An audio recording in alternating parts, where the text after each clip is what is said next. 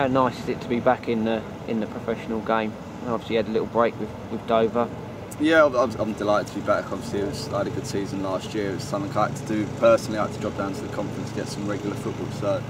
But it's great to be back. Yes, there's nothing quite like training every day in the professional game. So, really appreciate the opportunity the Gaffer and Hess gave to me, and looking to grab it now and really push on with the team. Obviously, Hess and Ian gave you your debut at Gillingham as well. So, I mean, obviously, you've got a good working relationship with them already.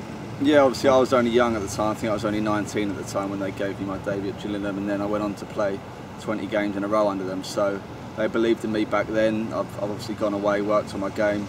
I think I've grown into a man now. I've got a lot of men's football experience. So I've come back a different player now. I've learned a lot, and I'm really ready to push on now. And obviously now on to MK Dons. Games coming quite thick and fast early on.